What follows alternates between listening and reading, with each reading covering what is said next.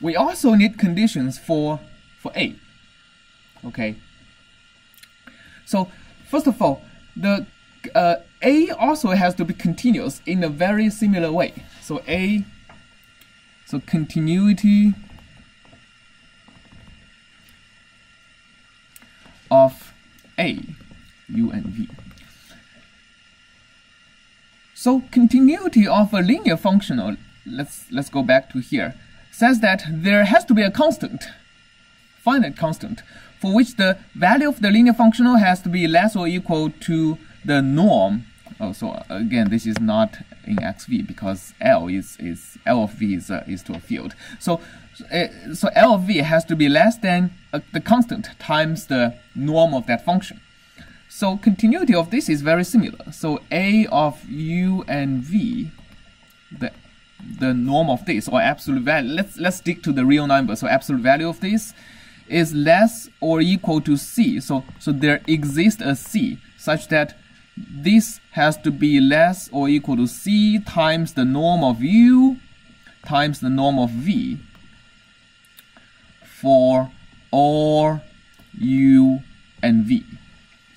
Okay. Now because it's bilinear, so we need to multiply. So the right hand side, the bound is also bilinear. It's also bilinear in the sense that it's not exactly bilinear. So it's the right hand side is also a product of its ingredients. So if you scale U by a number by 2, the bound is also scaled by 2. If you scale V by 2, the bound is also scaled by 2, right? Okay, so the continuity is easy. In order for finite element to be well posed, we also need this coercivity. That's a word I haven't seen anywhere else, but like this is what's called about a bilinear functional. So coercivity is that there also exists a number B that is finite. So this is only has to be finite, right? The B has to be strictly greater than 0, and also finite, such that the other way is true. So A of U and U, so that means if I plug in the same function on these two linear functionals, on these two arguments of the bilinear form, this has to be greater or equal to this B times the norm of U squared. Okay. So if one way to think of a bilinear form is that like A is like an infinite dimensional matrix. So A operated on U and V is like U transpose times that infinite dimensional matrix times V, right? I mean, a matrix is a bilinear functional, a bilinear form in a finite dimensional space, finite dimensional linear space. You have a matrix A, and you have V transpose times A times V, you get a number, right? So this continuity is really for finite dimensional matrix. Continuity is automatically satisfied. For any finite dimensional space, you don't have the problem about continuity. But coercivity in a finite dimensional sense is basically saying that the matrix is positive definite, right? You cannot have U transpose A times U being negative or being 0. So the matrix has to be full rank, and it's so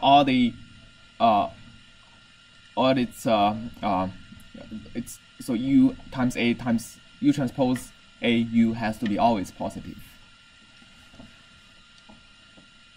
All right. So these are the two properties that needs to be satisfied for finite for the weak form to be well posed.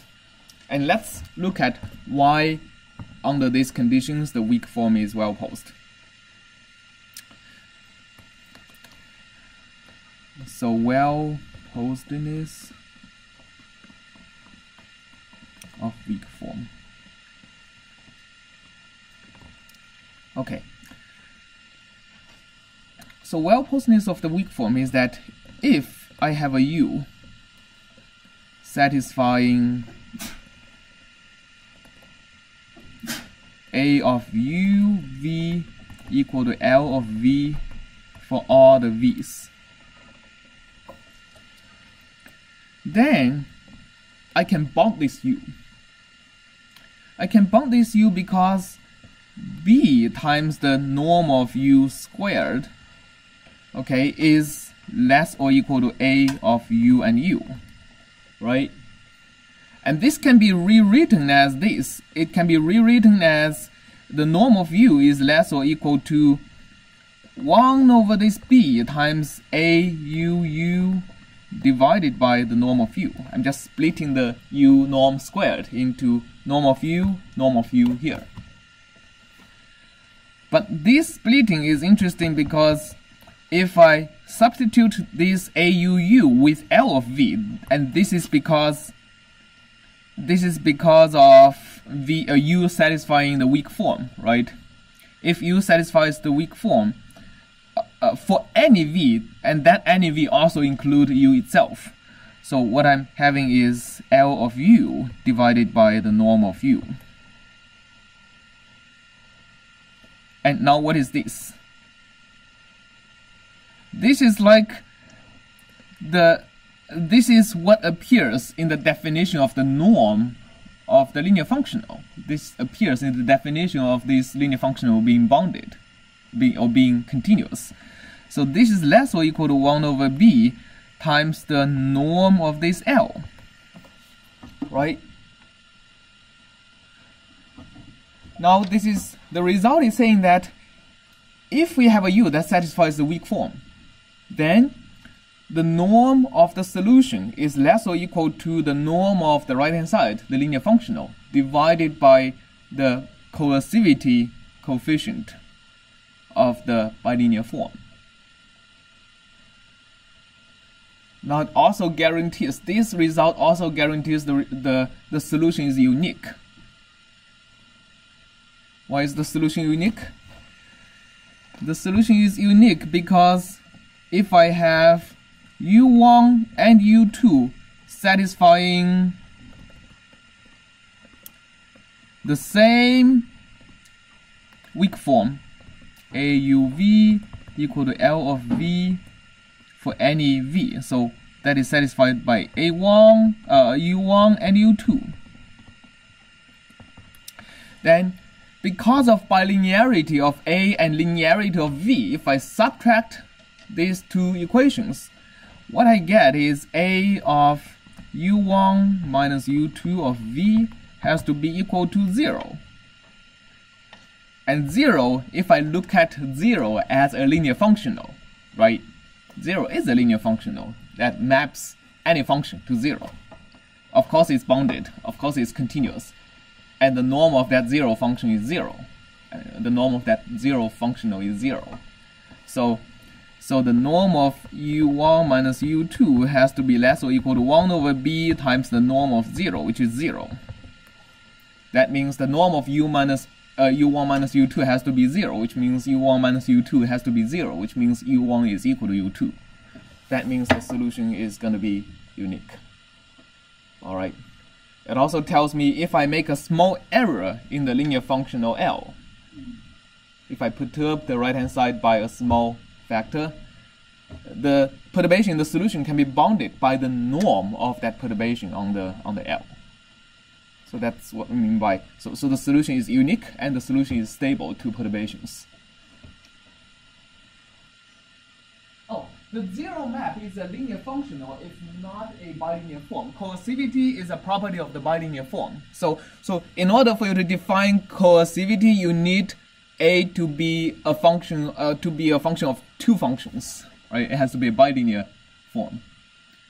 So the continuity can be defined on both bilinear form and linear functional.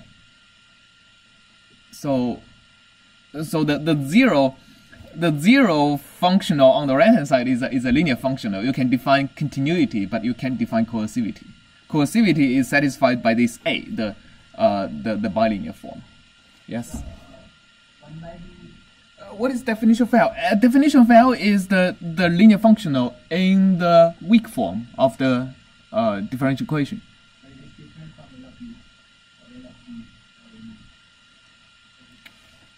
yeah, it's the same as L of V, L of V. It's just saying that we have defined the norm of this L. L is a map.